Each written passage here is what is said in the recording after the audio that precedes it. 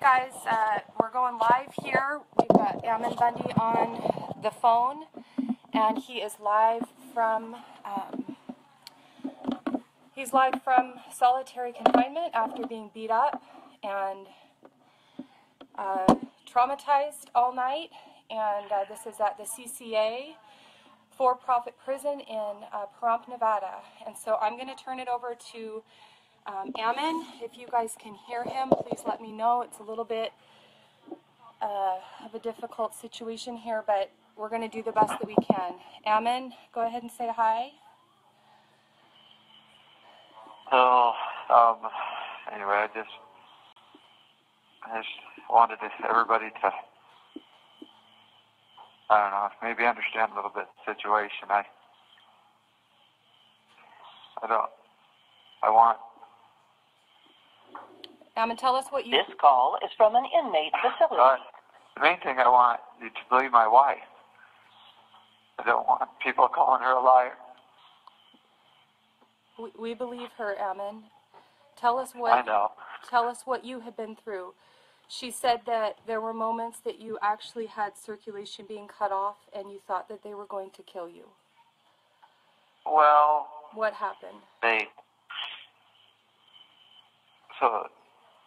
didn't like that I had a shirt hung over my bunk bed, I guess. So the guy took it, and that's fine and dandy, but the problem is if you don't have your shirt, they won't, then you can't get breakfast the next morning because they won't let you eat unless you have a shirt. And my other two shirts were in the laundry, so anyway, I tried to get it back, and he refused. And then Ryan got involved, and he tried to get it back. And anyway, then they decided to use force on us and drug Ryan out in the hallway. Actually, they said that they wanted to talk to Ryan out in the hallway, and so he went out there willingly and talked to him. And I told him that I wanted to keep an eye on him because I was afraid of what they might do to him. And they said all they want to do is talk to him. That's all they said. So anyway, he talked out there for a while, and the next thing you know, they're hauling him down the hallway.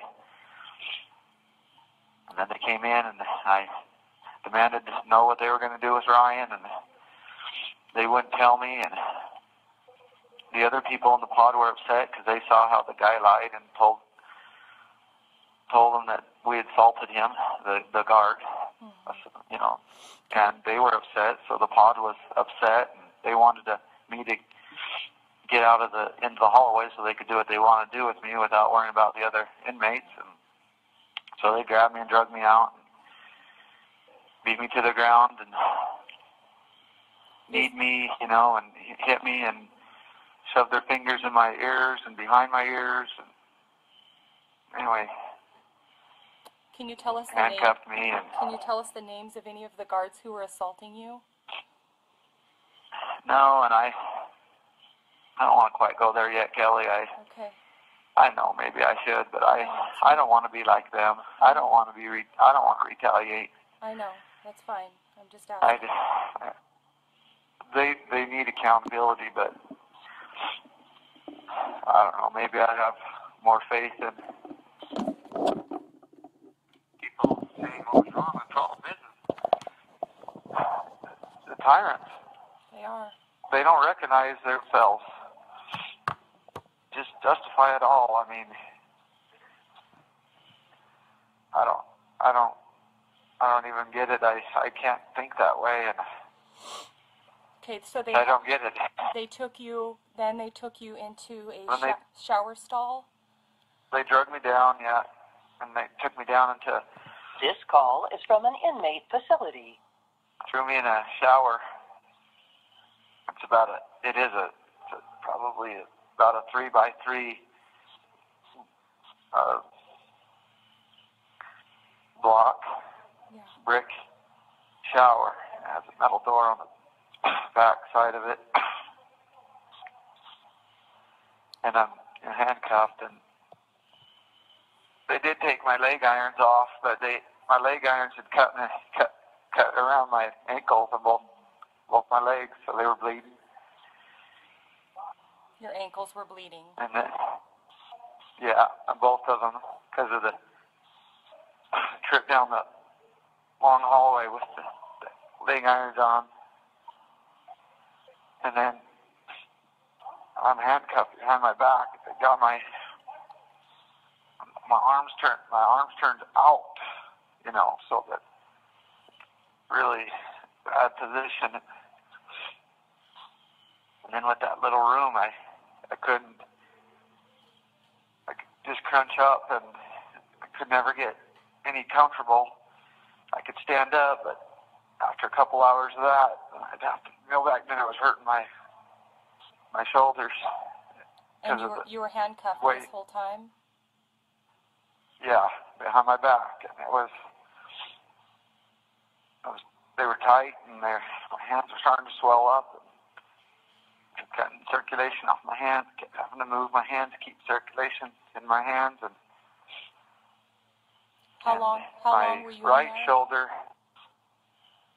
I was in there for 13 hours. And they were telling me that I was going to be in there for 72 hours. But I think the reason why they abandoned that was because Ryan was calling. He could see a little bit of the shower from his cell. So he was calling her, trying to, I think that's what brought a lot of attention. And this call is from an inmate facility. Mentioned one time that Nye County was going to come and investigate. And I think that's what, I don't know who said that, but whoever said that was wise in saying that, because they began to act different once that was said. They didn't actually come and investigate? I've never seen them or talked to them. No, I still would like to. I'd like to tell them what's going on. I'd like to show them my hands and stuff. You want to speak to the sheriff? Either that or the commissioners. Okay. They have a responsibility to protect the people's rights in this county. Yeah, they do. And just because this facility has a federal contract, it doesn't negate their responsibility to protect the people that are within the boundaries of their county. No, the contract does not give what's happening here. The contract does not give them the right to abuse anybody. No contract gives somebody the right to treat people the way that they are treating you and many other prisoners. What you're experiencing, you are bringing light to what many other people across this country are going through, Ammon. And I commend you for being bold enough to share your story so that people can get involved and people can tell their neighbors what's going on and how we need to get to the jails and set these people free, all of them. If you guys are not going to receive due process, then there's no reason for you to be sitting in these jail cells just to be tortured and abused. This isn't America. No. This isn't how we do things. No. Well, what they wanted from me is they wanted nothing but for me to submit. They wanted my spirit. They wanted to that's all they want. Yeah. And so I spent, because they're like, well, we'll take your handcuffs off if you'll just strip and this call is from an inmate facility. And do what we tell you to. And that's all they want, Kelli. I know. And it's no different than, I don't know, but it seems no different to me than any other torture. When we think about tortures and torture chambers, they drag you in and they throw you in there and then they inflict physical pain on you to get you to, do what they want you to do or admit to something that they want you to admit or deny something that they want you to deny, but it's all through force, and that's what I just experienced. And you are absolutely you're absolutely a prisoner of war, Ammon. There's no other way around it. You are a prisoner of war. Well, it got pretty, I don't know, I was quite a bit of pain, in there, and I couldn't sleep because I'd been up, the day and then all through the night, about 30 hours, almost 30 hours, I think. Yeah, it's probably right around 30 hours since I had been able to, I was in there without sleep, and then I had to, I had to go to the bathroom and there's no place. So I just put that in the drain, but then that was difficult. Right there in the 3-foot by 3-foot shower that they left you in for 13 hours is where you also had to use the bathroom.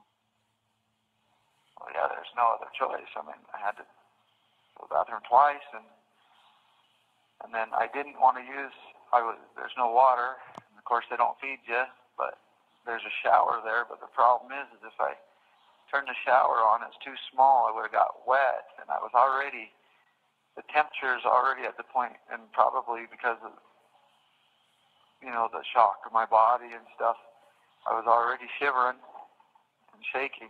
I didn't want to get wet because I felt that I would be really cold then. And anyway, so then they kept telling me that if I don't submit, that they're going to escalate the force on me.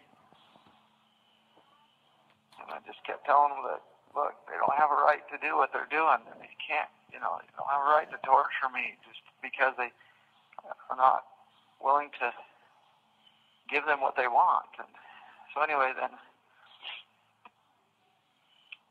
so at probably around close to noon or something today, I think, they came in with like a SWAT team. They're fully geared up, like riot gear.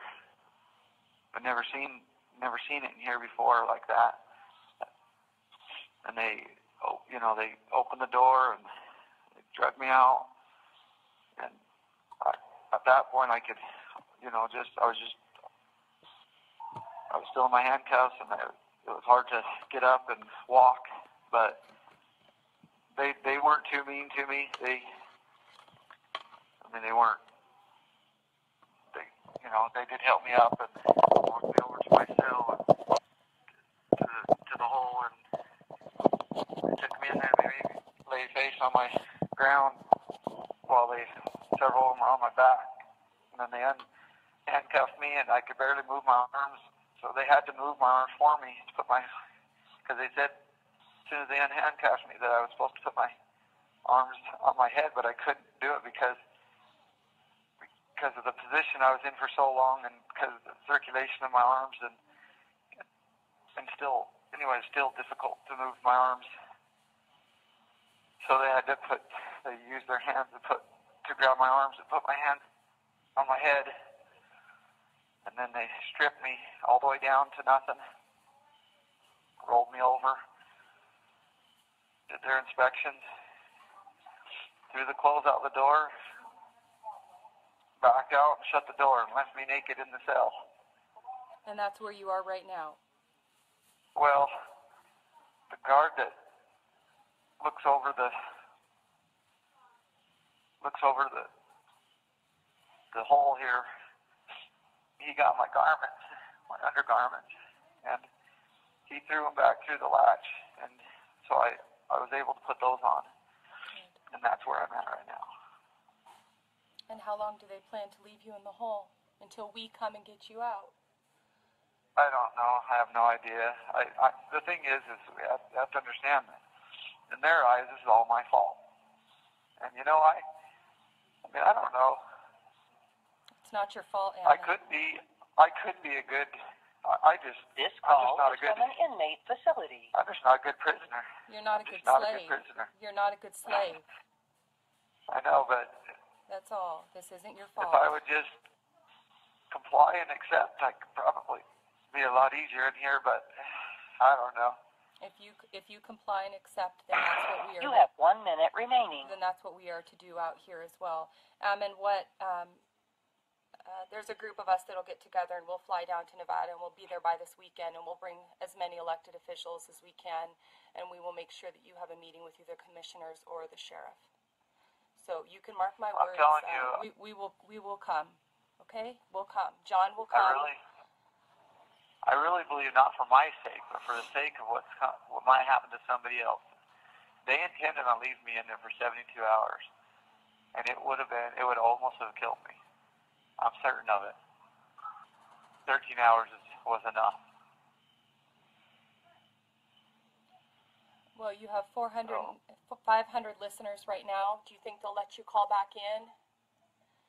Your time is up. So it's Ammon Bundy from CCA, Pahrump, Nevada Detention Center, hostage center, where he had a shirt hanging off of the edge of his bed last night, so they drug him out at 10 p.m. and threw him in a 3-foot by 3-foot room shower for 13 hours with no food and water. And after that, he was stripped naked and thrown into solitary confinement with no clothes. And it was one guard who came and brought him back his garments. America, wake up! This is not the land of the free and the home of the brave. Wake up! We need people. We need funds going to the attorneys. AmmonBundyDefense.com. 500 viewers right now. Each of you go and donate $5 right now so that we can get Ammon's attorney, who is not in Nevada, Morgan Philpott, down there to Nevada to be fighting for him. He should already be in Nevada, and the only reason he's not in Nevada is because of funds, because he doesn't financially have the means to be there staying for the next year fighting this battle for Ammon. So he's left dependent on Dan Hill, his court-appointed attorney, who obviously has not intervened and done anything in this situation. We, the people, stepped up and made phone calls to the jail. That is why he was taken out of the hole after 13 hours, when they were going to leave him there for 72 hours. Did you guys hear his voice? It didn't even sound like Ammon Bundy. Can you imagine what his family is going through, knowing how he's suffering? We have to do more. No more rallies. We have to have protests. We have to have. We need to be flooding online media. We need to be contacting all of the elected officials. Everybody needs to be calling the Nye County Sheriff Department and demanding that he go in there and speak to Ammon Bundy. Demanding. He needs to call. He needs to go do a well check on Ammon Bundy. His ankles were cut from the shackles that they drug him down the hall and down the stairs with. He was handcuffed for 13 hours with his hands behind his back in a 3-foot by 3-foot shower, and then thrown naked into solitary confinement. If this is not the time for the people to rise up and say, absolutely not on my watch, then when is the time? These men have been convicted of no crimes. They will be acquitted. He will be acquitted in his trial. I absolutely guarantee that. So now this man will have suffered along with the others who have stood strong, like Ryan Bundy, who says, I will not comply with unlawful orders. That's very un-American of anybody to comply with unlawful orders. If it's a bad law, you don't comply with it. He had every right to keep his garments in there with him and not have them taken out of his room last night. They're bullying him. They're not complying with unlawful orders. That is what a proud American does. That's not what a terrorist does. Ammon Bundy and Ryan Bundy will submit to lawful orders. This is not law. This is abuse. This is a human warehouse. This facility is making money off abusing these people. Tax-paying dollars, federal dollars, are going to this facility so that they can do exactly what they just did to Ammon Bundy. 13 hours in a cell, in a shower with his hands behind his back. And when people called the sheriff, you know what he said this morning? It's a private facility. You have to contact the marshals. We've contacted the marshals. They don't care. You can't call one of their own who put Ammon in there and complain to them about the treatment. They don't care. This might as well be a concentration camp, where if somebody crossed the line because of their nationality or their religious beliefs or the war that we were in the middle of, whatever reason, they're thrown into this camp and they're disposed of like they're an animal. That's what we're in right now, you guys. This is not America. This is not America that we wave our flag supposedly representing. We're not there anymore. We need funds for the attorneys. We need people on the ground protesting. We need a group of people going down to that jail tomorrow morning and not standing outside, but marching all the way up to the doors, ringing the bell and saying, I'm here to see the warden. I would like to know when Ammon Bundy will be taken out of solitary confinement. And I would like to know when he will be reimbursed for the abuse that you were paid for to put on him in that hole. That's what we want to know. We need to be going up to the doors. If we need to fly into town, let's get there. Okay, I'll get there, John will get there, we'll go down there, we'll go up to the gate, march in and say, we are here to speak to the warden and we're not leaving until we speak to the warden. We've got to do more, you guys. We've got to do more. We cannot forget these people. We have to do more. I don't know if he's going to be able to call back. I think he should have already called back. So I'm going to end this because this is his family's live stream. So their page. Remember Ammon Bundy, AmmonBundyDefense.com. Go and support that. And also call the CCA, Southern Nevada Detention Center / Hostage Center, and tell them tomorrow, sorry, it's .com. Do I keep saying .org? Thank you, William. It's .com. And tell them tomorrow that you don't approve of the treatment that they're giving, that they, as a jail, even if they're private, they should be making sure they are not holding people unconstitutionally, because otherwise they become a hostage facility. So before they check people in, they should be asking the wardens, they should be asking the marshals, is this person being denied bail? And if the answer is yes, it needs to be, why is he being denied bail? We can't take him in here if he's being unconstitutionally denied bail, because then we are basically involved now in your conspiracy to abuse the American people, and we can't get paid to be a part of a conspiracy and abuse the American people. So if you're going to deny him bail, we have to know why first, and we have to approve that reason, right? Capital offenses, they have to be a true threat to society, killing people. This facility is saying it's not our business why they were denied bail, we're just holding him here. What a wonderful baseball bat for the government to have a facility with guards and handcuffs and guns that won't even ask the question, who am I holding? They should be asking the question, who am I holding? Why am I holding them here? Why is that not the obligation of the government or the prosecution or the marshals to prove that the people they are sending to this facility truly belong in this facility, and that no laws are being broken, and that this isn't some political agenda where they're using this facility to beat people up? That's exactly what they're doing. Call them tomorrow and tell them that we don't, as the American people, don't approve of what they're doing, and we're going to come down there and start camping out on their doorstep. So if they don't want to have to deal with a whole bunch of us, then they better figure out how to deal with Ammon Bundy, because we the people are sick and tired of hearing about good Americans being abused for profit. CCA, for-profit prison. By the way, Donald Trump has lots of funds and stocks in for-profit prisons. So why don't we get a hold of Donald Trump also and let him know what's going on in these for-profit prisons and ask him if he'll go ahead and pull his stock out of them, because making money on a human warehouse is just un-American. That's all. God bless you guys. Thanks for calling today. It definitely helped. AmmonBundyDefense.com, and pray for his family and also for him, because you could hear it in his voice that this man is broken. And he needs the American people to be out standing in front of that jail fighting for him. So thanks, guys. God bless.